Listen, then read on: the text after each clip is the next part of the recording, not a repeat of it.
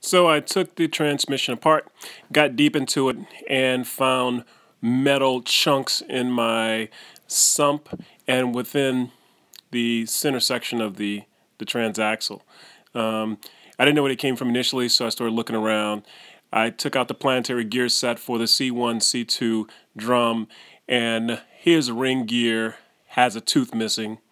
I think that's a big piece of metal that's in there. And besides that, when you look inside of the planetary set, the planetary gears are jammed, and they're jammed within the ring gear of this, so it doesn't move. It's just that's why my transmission was locked up, and I couldn't even move the car, even when just pushing it.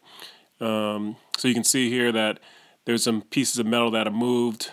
It looks like the something that holds the planetaries in place may have even shifted a bit. I'm thinking it's due to the torque of the engine. I just don't think this transmission is strong enough for 400 foot-pounds of torque. But you can see right here where this metal sticking up into the gear, and all the gears are jammed in place and can't move. Well, that's what the issue is. So let's see if I can fix that.